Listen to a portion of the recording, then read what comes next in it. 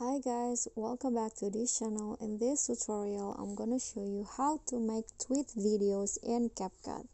So first you need to prepare a main video as the background, and then to add the tweet you can just click on overlay and add overlay, and here go to photos and add a screenshot tweet like this. So you need to go to the Twitter first and capture the tweets that you want to add to the video. You can adjust the size to your liking.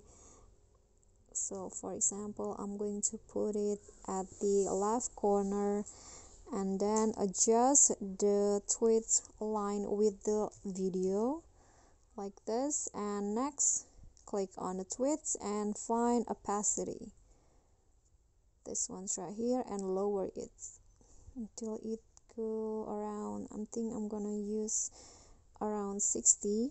Click on the check icon, and here is the final result. Okay guys, so that's all from me. Thank you guys so much for watching. If you get any questions, feel free to drop them in a comment, and if you think the video is helpful, don't forget to click thanks, like, and subscribe for more content. I'll catch you all in the following videos. Thank you.